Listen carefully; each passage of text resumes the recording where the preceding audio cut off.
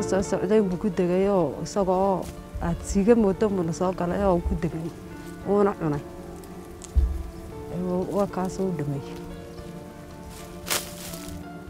dee haya haruur badan oo waxaan ku yiri imise kuus noqonayo tacab badan aha oo imise kiish noqonayo u dhamay dee wuu cunayo wixii ama xoolo adalay lagu saaday ama caruur lagu arajinayo oo dhan buu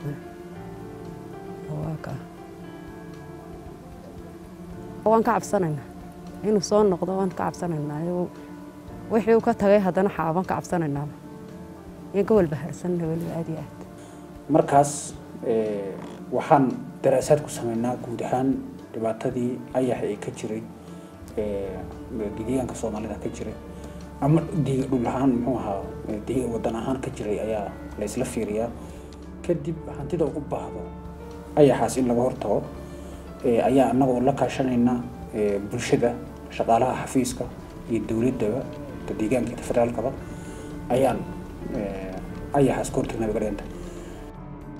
This is the third time that this area has been invaded, and last year the same community has invaded, so they are very worried for their crops and for their animals. This morning we spoke to some community that they had to move very far away because the pasture was eaten by the locust, so they were compelled to move and get some pasture for their animals. This is their asset, this is their capital, so at time they sell it to get some grain, and it's also a kind of a protection in hard time. This is what they use it to sell it.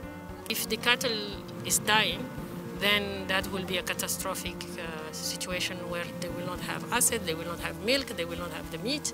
We are trying to prevent the negative impact on the family livelihood and kids' nutrition.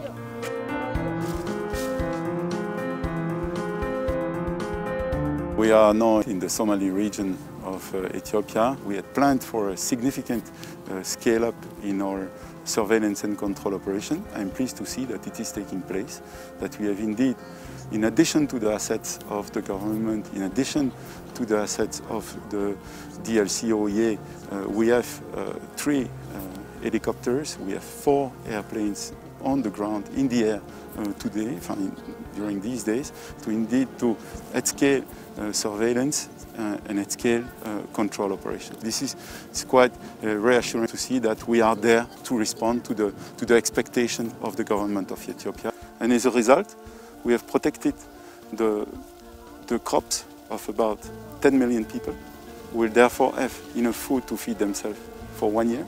And we have protected also the pasture of about 3 million pastoralists, who therefore depend on livestock for their livelihood. This is taking place in a country where the level of acute food insecurity is already quite high.